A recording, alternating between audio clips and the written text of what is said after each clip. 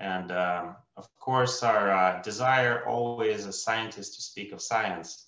So that was my first instinct, but of course, since this is a conference on software, then I thought I would talk about software primarily as a means, hopefully, of getting us to our scientific goals.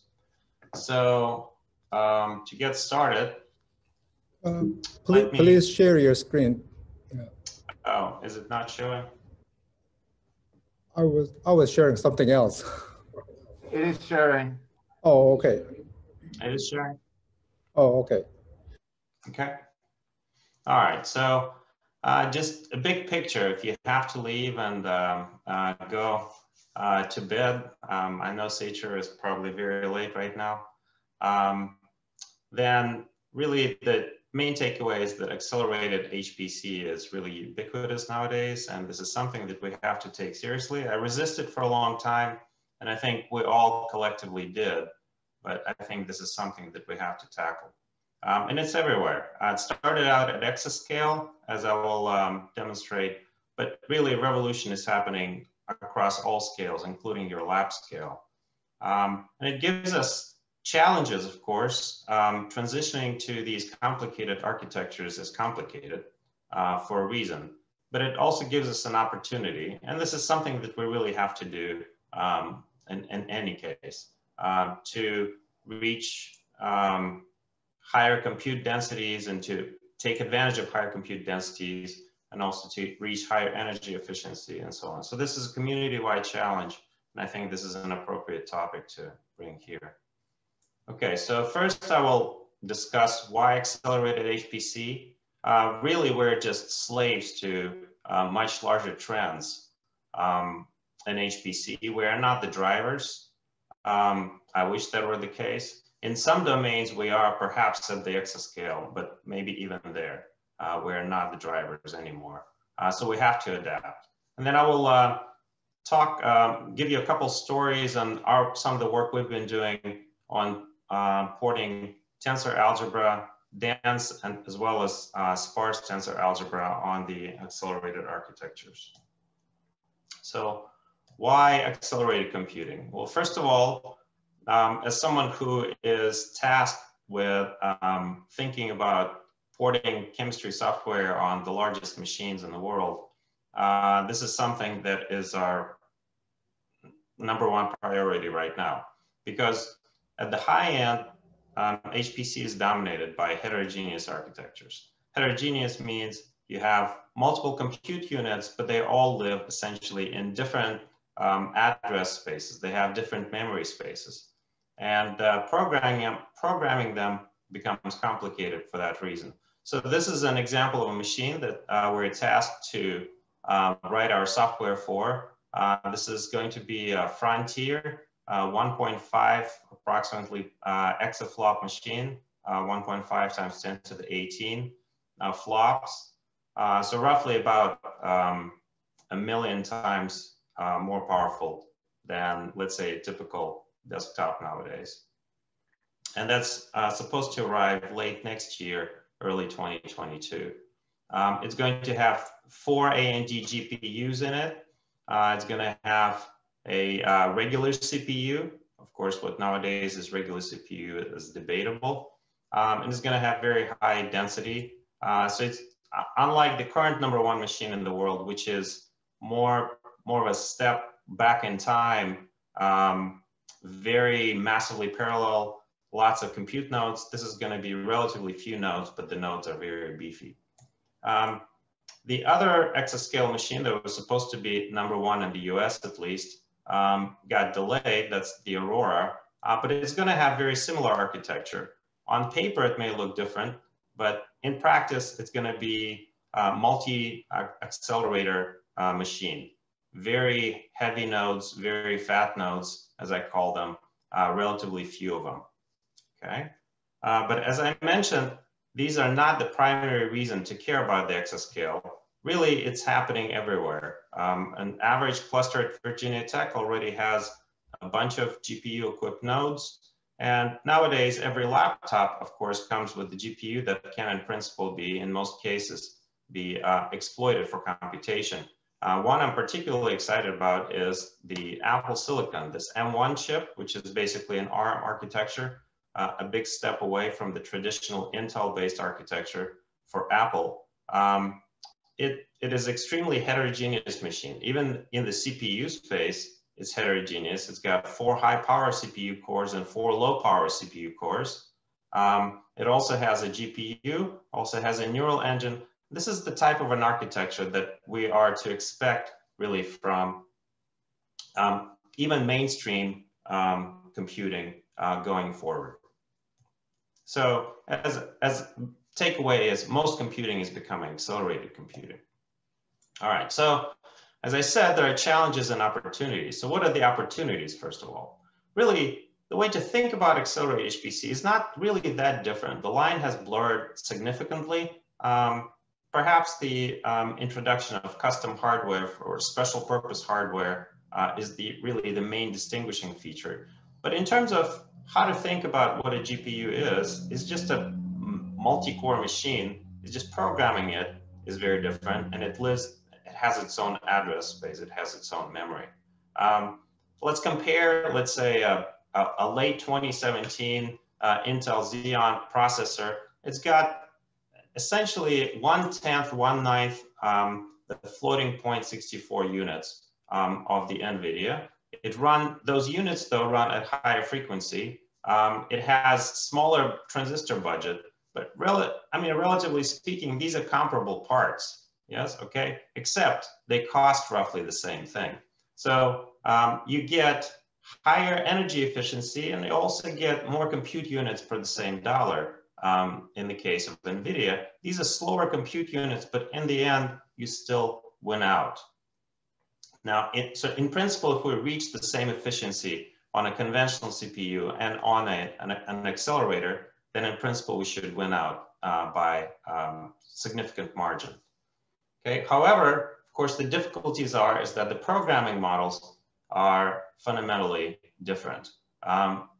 Even though you can write code for performing tasks within the accelerator that may look like conventional synchronous code, but ultimately it's almost always going to look very different.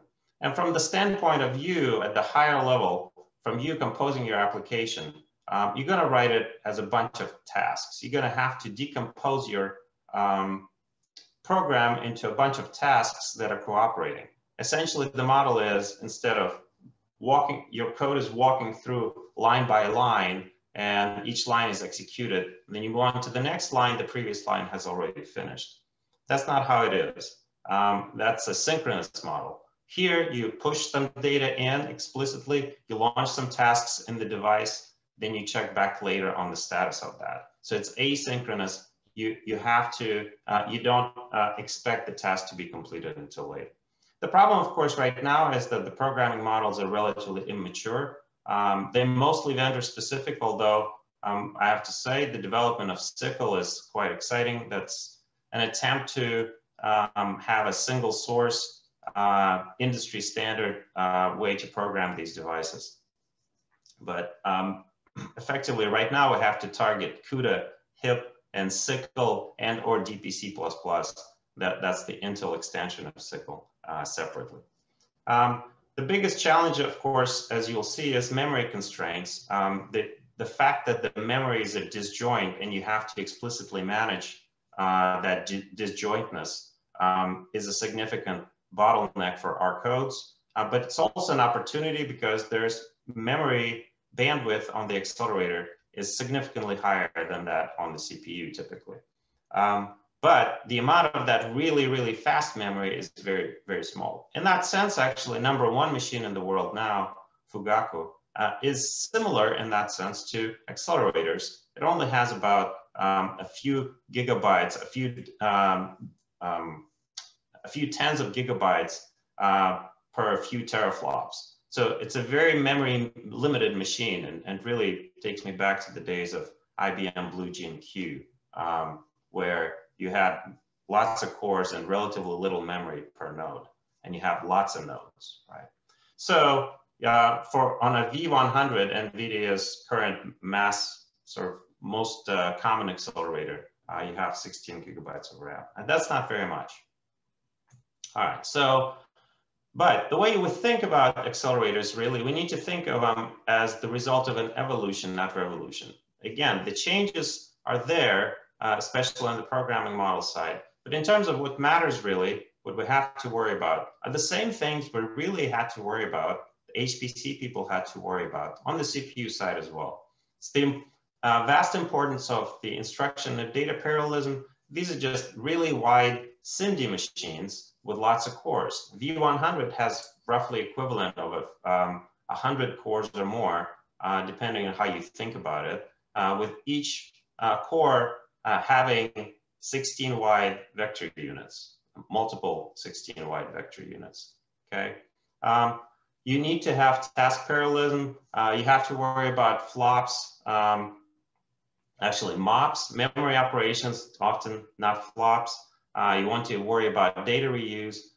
If you can do something using integers, not floats, do it. It's going to be cheaper. If you can do something floats, not doubles, do it, and so on. So these are the same things that really will you have to worry about on the CPU. So nothing new there, but nevertheless, because of the massive scale of the accelerators and also the memory constraints that I mentioned, and also the complexity of programming, some methods may be less suitable for accelerators. So I think that's where the opportunity for us as a field is to consider multiple pivots and say, well, you know, for these types of architectures, these methods may be more beneficial than others. So there was a nice talk by a couple talks actually earlier about stochastic methods in this conference. HR gave a nice talk on stochastic couple cluster.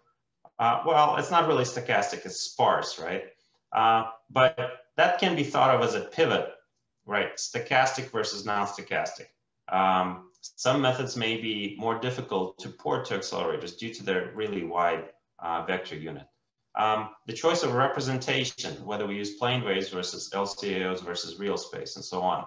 And one that is particularly common when discussing massively parallel machines is the ease of parallelism and or fragment methods. So that one, I just wanted to say a few words since we've done quite a bit of work on reduced scaling approaches. Also, Mark Gordon gave a nice talk on their recent work on the exascale version of games. And their choice is really to go in the fragment direction. And the way I think about fragment methods is you essentially, by explicitly chopping up the system a priori, you have, in some sense, are doing, you're trying to reproduce the result of a full calculation by patching together calculations that are embedded in some way.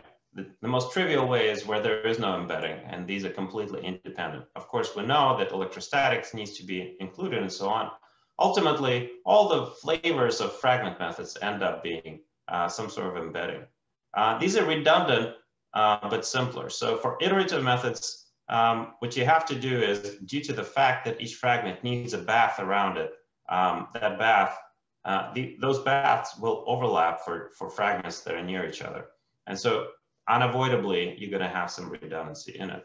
What I call monolithic approaches, such as PNO, couple cluster, and so on, these are non-redundant, but these are more complex because now you have compressed the wave function. You're working in a more complicated representation. And ultimately, you're trying to compute a single wave function. There's really no such thing as embedding, if you will. These can be identical for, let's say, perturbative methods. For iterative methods, there are advantages to going the monolithic way. And so really, to me, the choice between them is not really the ease of parallelism. I think both of them can be parallelized, but it's really about technical simplicity versus error control. If you want the error control, it's easier to get in monolithic approaches, but certainly from technical simplicity, fragment approaches win out. Okay, so as I mentioned, our opportunity is really to tailor our tools for the evolution of hardware, to consider, well, you know, what's the hardware going to look like in 5 years, 10 years, and try to imagine which methods are going to port better to that type of hardware and so on. Because remember, we don't really drive the evolution of hardware. We could also, with the availability of custom hardware, we can, when we design our HPC setups, we can say, okay, we want this many, these types of GPUs and so on. We care about tensor units, maybe not, and so on. All right, so let's talk about software a little bit. I'll give you my perspective. So I will talk about software I know, I work on. And that's essentially our research code, MPQC, although we contribute to quite a few other codes, such as Orca and so on. And then the components that we develop, such as tiled array and libin, they're used by other codes as well, especially libin is used by Orca and CP2K and so on.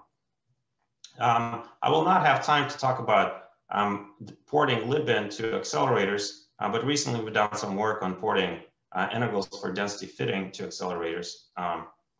That's what we call libin X. And there are some promising results where density fitting Coulomb construction is extremely efficient. But I'll primarily talk about tensor algebra today, and that's the work on tiled array. If you're interested in learning about MPQC, then a recent JCP article, please refer to that. Okay, so tiled array, many of you have probably heard me discuss tiled array. It's a tensor framework or tensor library, not really sure what to call it, that we've been developing for a long time simply because we did not really see that computer scientists are going to drop something like that in our labs anytime soon. And the goal was always to focus on higher end machines without sacrificing efficiency on lower end machines. So I think it's been quite interesting experience in the end, but I think we've been quite successful. It's an open source tensor framework. It supports dense and block sparse tensor computation. It's very much general purpose, so it does not have any domain specific concepts in it, which is maybe a plus, maybe a minus. It's got high level C++ DSL in it for easy composition. So for a lot of classes of tensor algebra, it can be used as easily as einsum. It's very generic. So for example, introducing heterogeneous backend really required just injecting a tile type, for example, and it's efficient on CPUs and on the GPUs, at least in some contexts. Some recent developments I wanted to highlight, but we'll not have time to talk about it. Python API has been added, both einsum style and also generalized einsum, where there's a DSL-like support. More importantly, support for tested tensors that is being developed in the context of NWChem-AX project. And heterogeneous, this is really the topic of today's conversation. So let's talk about a little bit about tensor algebra and distributed heterogeneous platforms. And first, I wanted to start out with the simplest example, the canonical parenthesis T method that we implemented on distributed memory heterogeneous machines. It was 1.5 years ago or so. And there were some interesting lessons that I wanted to highlight. So we only implemented closed shell parenthesis T method, but the same lessons really can be taken away. And most of you have seen this, so this is nothing new. This is n to the 7th method in canonical representation. So it really boils down to this tensor contraction right here that forms this intermediate W, and then that is the reduction. So you have freedom to parallelize, and there are plenty of people in the audience, maybe now still, who were pioneers in developing this on parallel machines. And the very first step, when we looked at this, we said, how are we going to port this? And we said, okay, we can do tensor contraction in the GPU. Let's just move that. And is it sufficient to just move the expensive terms to the GPU?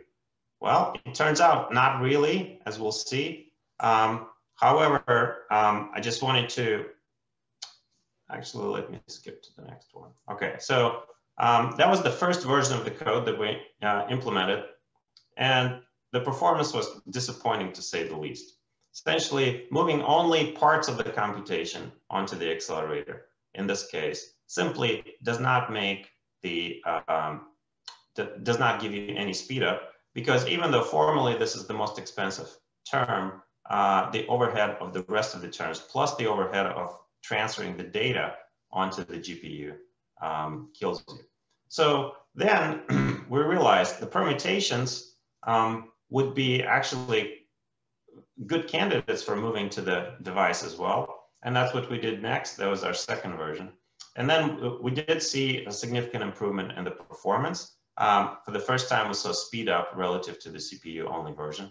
However, the next step is we realized we did not manage the memory efficiency. So remember our discussion of memory management.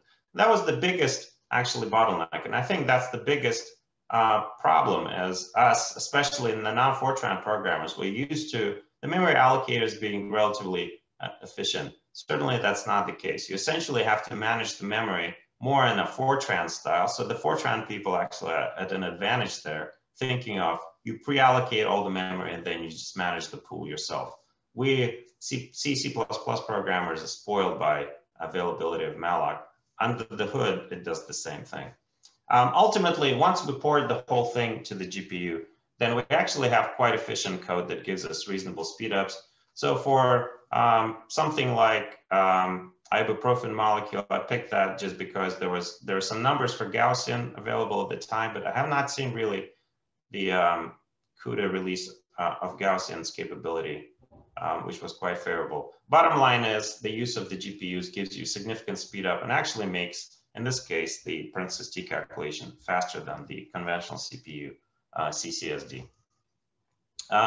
This, of course, was done using tiled array, and the code was scalable as well. And we obtained a reasonable speed up. But again, as you probably already know, Princess T is a relatively easy computation to parallelize simply because the ratio, the surface to volume ratio is quite favorable in this case.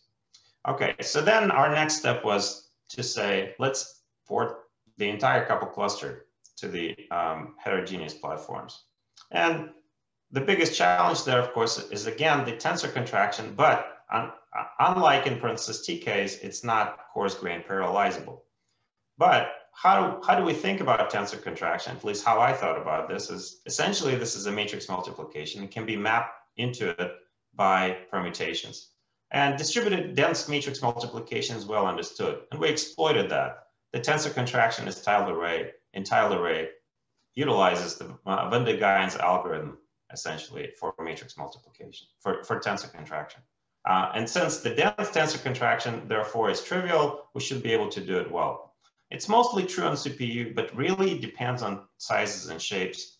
And it's not really clear that the same lesson applies on accelerated platforms. So in the last couple of minutes, just wanted to highlight some of the recent work we've done on more general tensor contraction on massively parallel heterogeneous architecture. Certainly, right now, again, our target are high-end machines, but the goal is to develop the code such that it performs well on more modest setups. This is the current really test bed for us, the Summit supercomputer. Again, a bunch of fat nodes. Since I'll be talking about GPUs and numbers of them, I wanted to explain that each node has 6 GPUs in this case. That's quite significant. And the smallest unit really that makes sense to use is 3 GPUs at the times, and simply because they live in the same, they're attached to the same NUMA domain. So remember I mentioned it's possible to do dense matrix multiplication really well on a parallel machine. Well, it turns out on heterogeneous machines, only recently high percentage of peak has been demonstrated.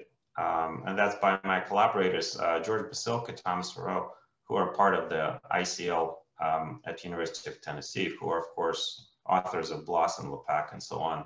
And using their parsec runtime and the G-plasma linear algebra, well, scale LAPACK, essentially, reimplementation, they were able to demonstrate high percentage of peak, up greater than 80% of the peak on this machine. This is really the first time, actually. This was done only about a year ago. So actually, even the dense square matrix multiplication is quite complicated. On more modest setups, that was actually our first goal, is to do this well for dense square matrix multiplication. And our initial implementation of it using parsec as the backend on top of under the tiled array showed that indeed we can get good speedups, but the percentage of the peak that we achieve on commodity hardware actually is quite a bit lower due to partially lower host device bandwidth, but some of it is just quality of implementation. Then we switched our attention to the tensor contractions and the CCSD. And the first one, of course, is the particle-particle ladder, the ABCD term. This is conventional. And that one actually performs quite well, especially when we use the parsec backend. That's what we call TESI and PQC. In this case, you can get a almost 28 speed up from one GPU on one node to 2 GPUs on each of the 16 nodes. So it's quite favorable speed up, but the percentage of peak is significantly lower, about 20-something%. So the further improvements are still necessary. Okay, so I have really 1 minute. So very quickly, just wanted to say, really the goal is actually not the dense couple cluster methods, of course, but the efficient reduced scaling methods. And they are quite a bit more complicated. This is an example of some of the work we've done recently, extending the OpenShell DLPNO CC code, adding the explicitly correlated capability, which gave us ability to compute at essentially the basis set limit CCSD parentheses T energies for very large systems with hundreds of atoms on essentially a single node. Porting such methods is essentially our #1 task right now, especially as part of this NWChem-EX project that I mentioned. But unfortunately, reduced scaling many-body methods are going to be difficult to port to such machines. And it's certainly an open, fair question to ask, is it going to be viable? Some of the work we've done to this end actually demonstrates that block sparse tensor contraction is indeed viable on heterogeneous architectures. So this is an example we've done recently using, again, the parsec backend. Instead of doing a PNO type couple cluster, this is an atomic orbital basis type couple cluster, and we'll look at the single contraction here. So these are extremely sparse matrices. Really, the sparsities are on the order of a few percent. These are irregularly tiled and irregular sparsity patterns. These are very non-square multiplications. So these are, again, do not fit well the conventional summa. There's also the choice of tiling. There is no such thing as unique tiling. And these, even though we take advantage of the sparsity, the tensors are too large to fit into an accelerator.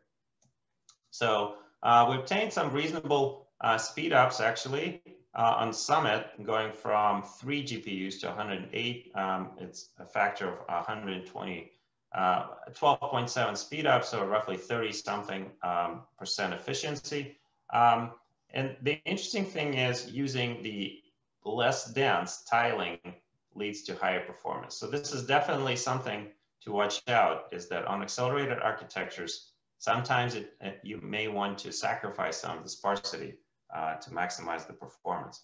Of course, how that relates to power, that's an open question. So this is where I wanted to stop.